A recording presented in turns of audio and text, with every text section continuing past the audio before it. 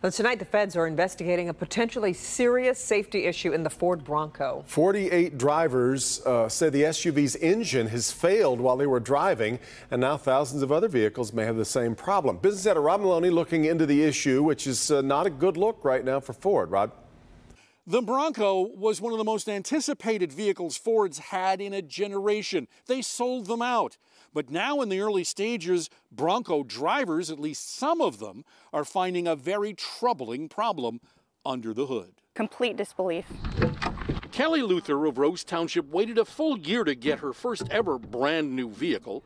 Last September, just 2.5 months after taking delivery of her Badlands Edition Bronco, she went grocery shopping. I made a turn and it just died. Without warning, no lights, no indicators or anything. NHTSA is calling it catastrophic engine failure related to a faulty valve within 2.7-liter EcoBoost engines. Kelly's dealer agreed. The phone call said I needed a completely new engine. I was just blown away. She'd not even driven 2,500 miles. It was just kind of like, hey, here's a $50,000 vehicle. You still have to pay for. It's in service for 50 days, and I didn't have anything to drive. Ford did replace the engine under warranty. She'd just returned from the UP, and though she'd like to go again this summer, she won't.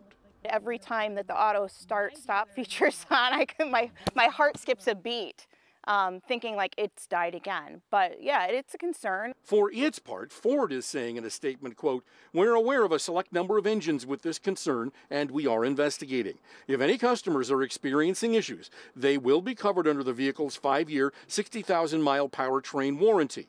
We will cooperate with the NHTSA, as we always do," end quote. Now, here is what they call the ODI, the Office of Defects Investigation resume.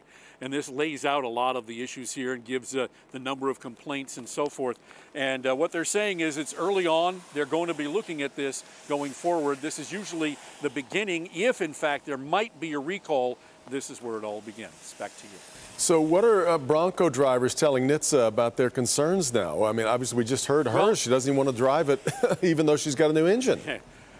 Well, here's the thing, Devin. She was fortunate. She was a couple of miles from home and a couple of miles from her dealership, so that was the easy part. Most of the people who are having this problem are reporting that their vehicles are quite literally exploding inside the engine in the middle of traffic on a highway and having to coast off to the side of the road. Yeah. That, for them, is the major concern. That's awfully dangerous. All right, Rob.